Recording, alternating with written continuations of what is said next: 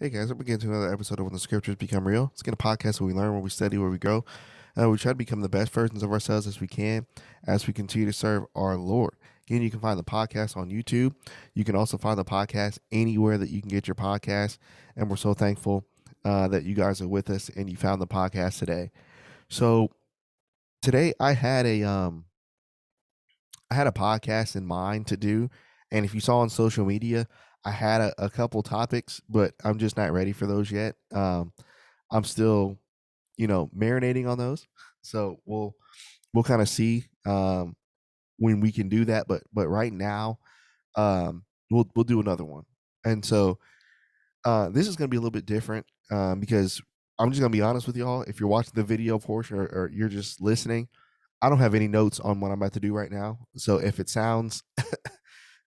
doesn't sound as organized as before, it's not. But sometimes, as one instructor said, sometimes you just got to go off the overflow. Sometimes you just got to, you'll let the scriptures talk off overflow. So that's what we're going to try right now.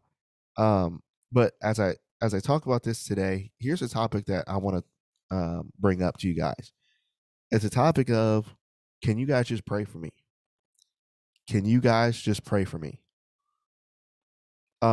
Yesterday I had the privilege to preach and we talked about becoming a better friend to Christ. And before we can become a better friend to him, we have to understand that we need him and that we need his help. And all of us, not just ministers, but all of us as we're walking this Christian walk and as we're trying our best wherever we are, whether that's at work or school or college or you know, newly married, whatever it is, every situation and every phase in life, there's always a challenge. There's always an obstacle to overcome. There's always adversity. There's always issues. There's always problems. But when that happens, and all of us can almost try to take on too much or try to do everything on our own. And so instead of asking for help, sometimes we'll just kind of take that mantle and try to bear all those burdens on our own. So we become very short with people. Hey, how you doing? I'm good. Hey, you need anything? Nope. I'll let you know. Hey, is everything all right? Yep, it's all good. You know, you're in that when the answers that you give people are like pretty short. But as you talk about this, you know, as humans, we were meant to be helped. We need help. And so as we talk about this topic, man, can you guys just pray for me? All of us can say that. And so as we talk about this, the first thing about prayer is praying for your brethren can be the most amazing thing ever. But sometimes that's an avenue that we just don't really use that much if you really think about it. Obviously the only times that we really, consistently pray is, you know, Sunday morning prayers, obviously prayers for communion, prayers there, any prayer during service that's consistent, and then meals. But think about it, like, how often do you pray for real? That's our communication line between God. That's our line to speak to him, to talk to him, to let him know the things that are going on. So I mean, let's look at this. I mean, just offhand, um, let's look at Romans. Romans chapter let me make sure I have the right text here. I believe it's chapter 8. I want to make sure I have the right text here. Yeah. Romans chapter 8. And let's begin in verse number. Actually, we need to jump up, to be honest. Let's jump up to verse 24.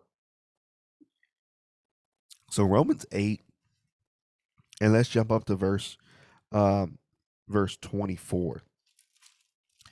But again, before we look at this, there's a lot that we need to understand about what's going on here. But specifically, let's go back actually to Romans chapter 4. So to understand Romans 8, we got to understand Romans 4. So look at Abram's situation.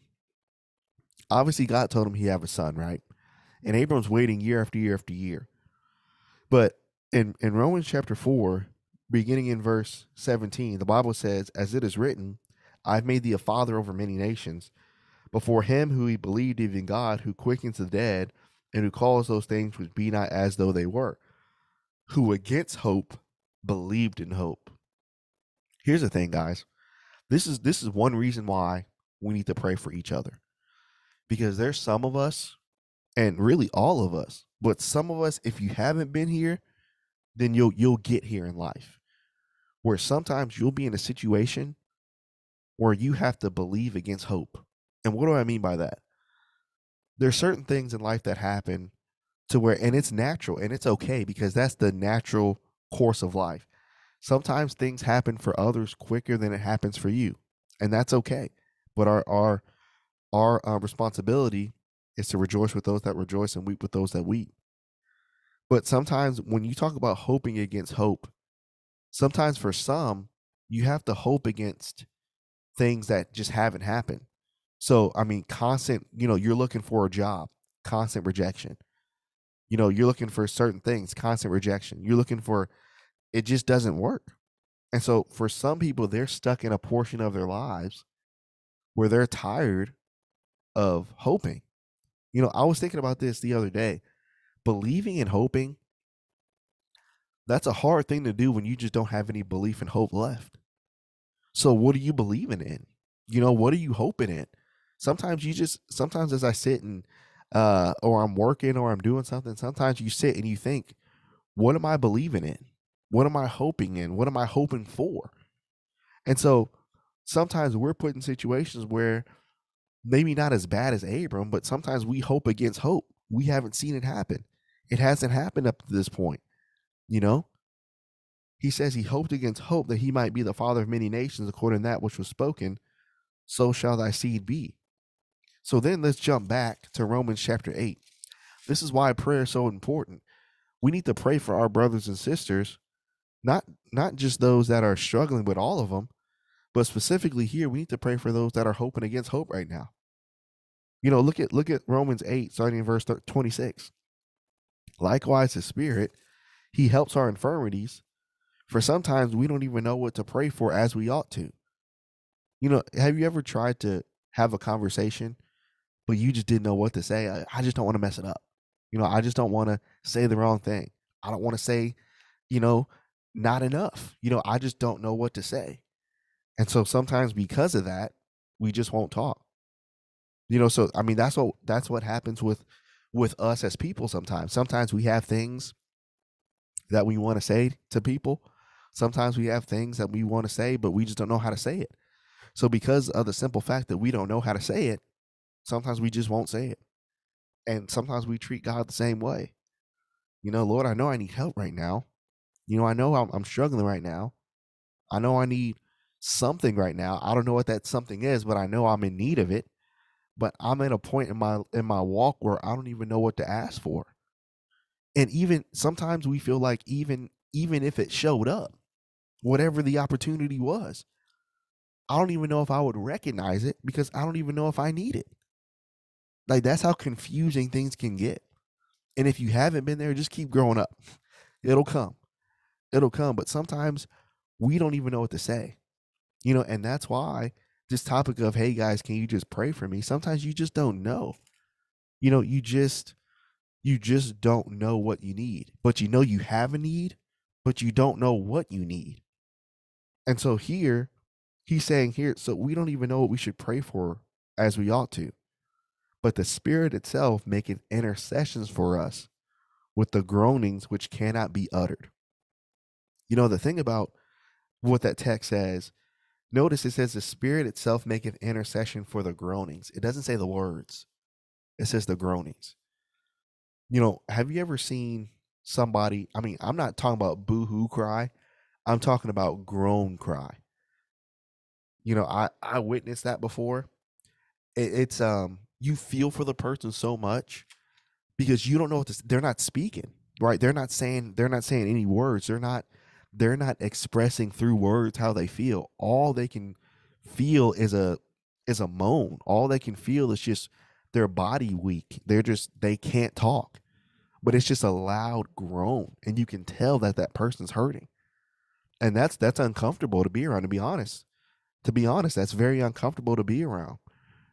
And because it's uncomfortable because of the noise, but it's also uncomfortable because you don't know how to help the person. You just don't know what to do. And so sometimes when we're put in that situation where, have you ever prayed before?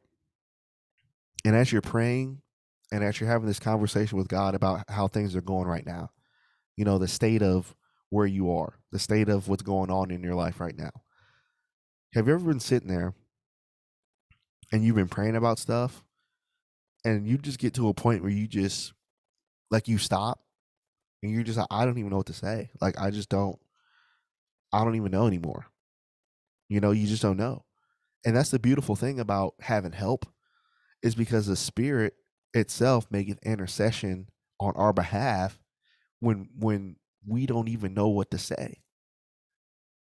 And so sometimes it's just an amazing thing to know that the Father and the Spirit and the Son have our backs like that in prayer.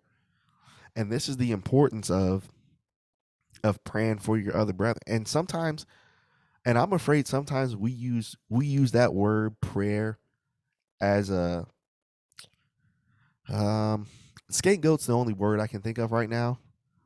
But sometimes, I mean, we can't use the word prayer as just this cookie cutter thing, if that makes sense.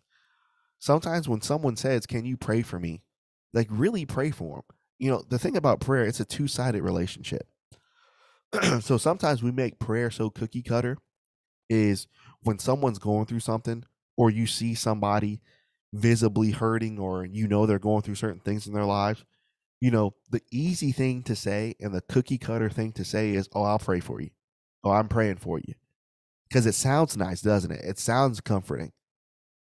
But I had someone come up and say, this was a while ago, but obviously I've heard people say, "Hey man, I'm praying for you," or "I'm praying for you." "Oh yeah, I'll pray for you." Like, you hear people say that all the time.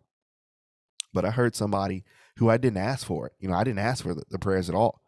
He came up and he said, "Hey, last night in my prayers, I prayed for you by name.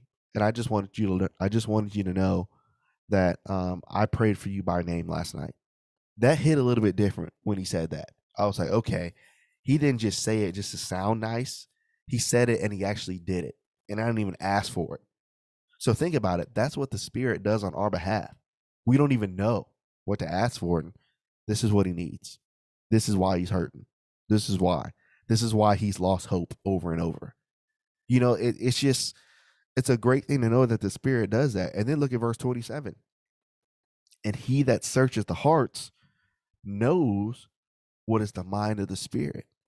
So again, not only do we have the Spirit speaking on our behalf, but he talking about the Son that knows the hearts and knows what is the mind of the Spirit, makes intercession for the saints according to the will of God. See, guys, this is a beautiful thing right here about having about having Jesus as our mediator. The beautiful thing about having him as our mediator is he knows what it's like to be us, and he knows exactly what we need. He knows. And it's a great thing to have Christ in the middle. And when we don't know what to say, when we don't know what to ask for, when we don't even know what we feel like we need, think about the Son coming to the Father and clarifying those groanings, clarifying those needs, clarifying that hurt, clarifying, how hard it is. And for him to come to the Father and to truly say, "I know what it feels like to walk in that man's shoes, to walk in her shoes." Like, I know. Like, I know exactly what it feels like.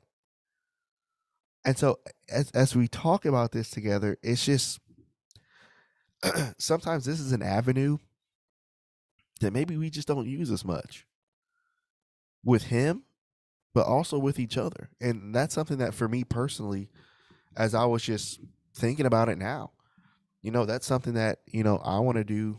I want to do better as well. Be be decisive about my prayers, be persistent about the prayer. And it's an amazing thing to know that not only can we pray for ourselves, but we can also bring the names of our friends up to our Father. I mean, so the thing about it, guys, it's just sometimes, hey man, can y'all just pray for me?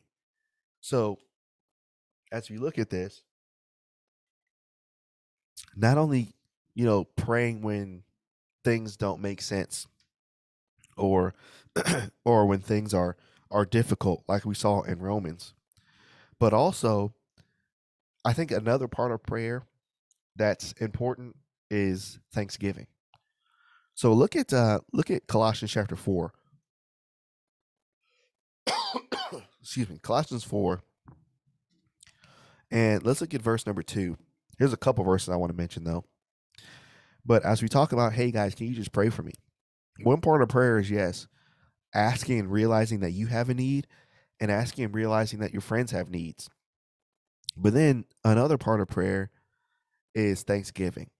So think about this. If you're in communication with friends or with loved ones or with your spouse, how would it feel like when every time you talk to the person, they only talk to you when they needed something?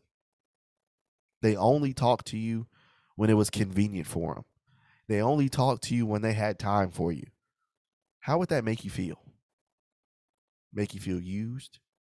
Make you feel like it doesn't really mean anything? And make you feel like you're just using me because you need me right now? But think about those friends that just call just to say, man, hey man, how you holding up? Hey man, are you doing all right? Hey man, is there something I can do for you?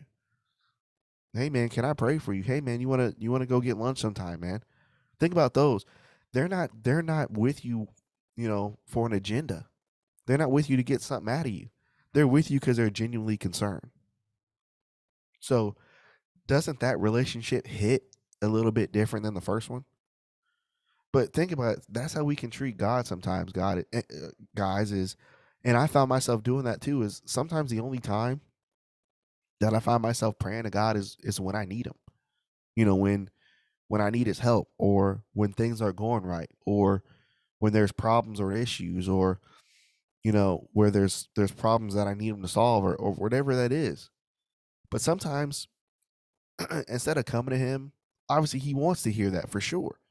First Peter chapter 5, He cares for us. But God also wants His thanksgiving as well. He doesn't want us to just come to Him as this. Well, there's a song, "You Only Call Me When It's Raining." Don't always just call God when it's raining outside.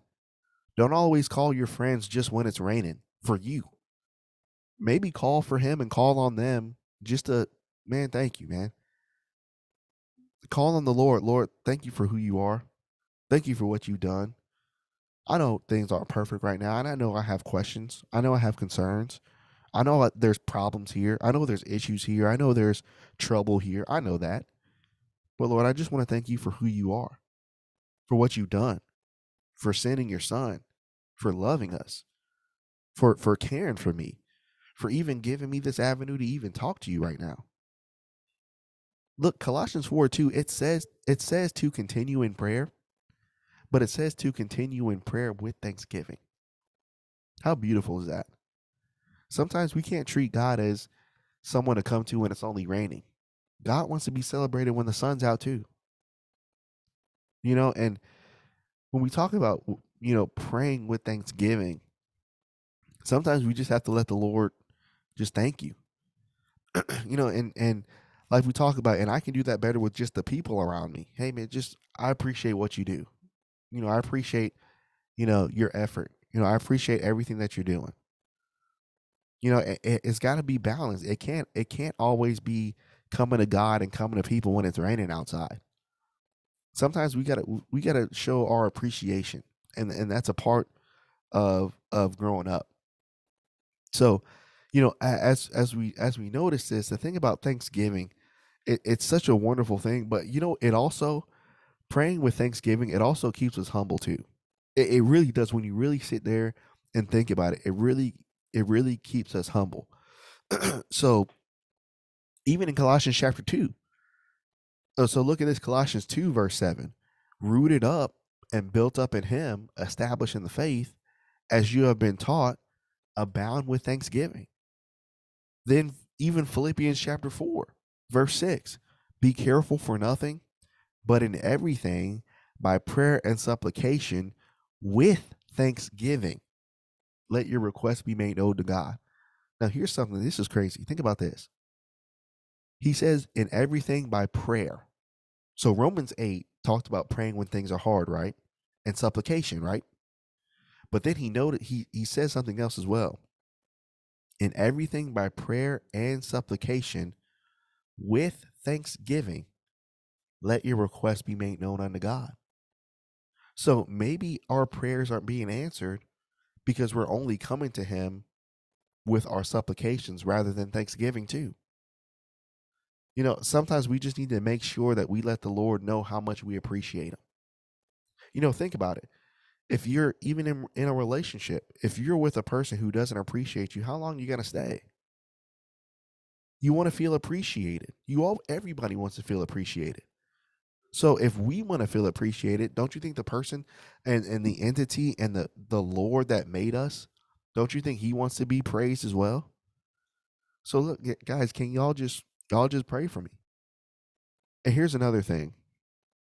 As we talk about this and as we talk about this prayer, not only do we need to pray for each other when we're hoping against hope, not only do we have to pray for one another and pray for Thanksgiving and with Thanksgiving, but the last thing is pray for each other when we want to quit. I think about Jeremiah 17 or Jeremiah 20, where Jeremiah just wanted to quit, but the Lord was with him. Guys, sometimes as we walk this life, you're going to go through your ebbs and flows. You'll go through your flows where things are working out. You're going to go through your flows where it just seems like everything is literally against you and nothing was meant to work out for you. Like literally that's what it'll feel like, 100%. And then you'll feel like, well, why is it worth going? Why is it worth? You'll start to question a lot of things. You'll question yourself. You'll question why you need to be so faithful. You'll question, are you in the right spot? Are you in the right place? Are you doing the right stuff? Are you really making an impact where you are? You'll start to question a lot of things. You'll start to question a lot of things about yourself, about what you're doing, about who you are, about your impact, all these things. But when that happens, that's when you need brethren praying for you. That's when you need brethren who really care. Say, hey man, keep going. Keep pursuing. You know, I'm reminded of Paul, you know, in Philippians, you know, in Philippians chapter 3, verse 13. Paul says, look, this one thing I do, forgetting those things in the past and reaching forth towards those things and reaching towards the prize. He said, I press towards the mark. Sometimes it gets hard. I'll be honest with you guys. Sometimes it gets very hard to press toward the mark. And this is another podcast that I'm working on. But sometimes you be like, man, am I crazy? Am I the one that's off? For trying to work hard, trying to be the person that the Lord wants me to be. But by doing this, why does it seem like when I try to do what the Lord wants me to do, people literally find reasons to stay away. People make reasons to stay away. Then you want to quit. Then you feel deceived by God. Then you feel deceived by it's so many things happen and you start to question while you're pressing toward the mark, is this even worth it? I heard somebody once say, if you never question while you're doing what you're doing, maybe it's not worth it. So maybe a part of it is actually questioning, is this worth it, what I'm doing? It's tough, man. It's hard. And that's why you need the prayers of those that love you. You need the prayers of your brethren. You need the prayers of those that want to see you succeed. Because as you press toward the mark, you're going to doubt yourself. You're going to wonder, am I doing the right thing? You're going to wonder, is this even working? You'll question everything. But as you press toward the mark, you're going to need some faithful people and faithful brethren to say, man, I know what it's like too. We're going to keep pressing. We're going to keep moving forward. And if Paul could do it, if all these other guys can do it, we can too. So, guys, I know this wasn't as organized as before and as the normal ones, but this was kind of just a conversation between us as we're talking. And, and I'll pray for you, to be honest. Hit me up on, send a chat through Messenger, send a chat through Instagram, send a chat through wherever you can find me. If you have my number, send something there. If you need help, man, I can pray for you over the phone. We can pray. I'll pray for you, and you guys pray for me. It's not it's not an easy road. It's never been an easy road, but we're all here to help each other, and I hope that as we continue to grow and develop that we'll ask for help. And we'll ask, "Hey man, can y'all just pray for me?" Man, I hope you guys appreciated the podcast, and I appreciate you guys for everything you do, and I appreciate y'all's support, and I hope that we can continue to grow and learn and study together. So, Lord willing, I will see you guys on Monday. Maybe we'll have one with a guest this week. I don't know yet. We'll have to confirm, but we'll see. But Lord willing, I know I'll see you guys on Monday. So I appreciate it, and Lord willing, we'll see you guys then. Thanks, guys.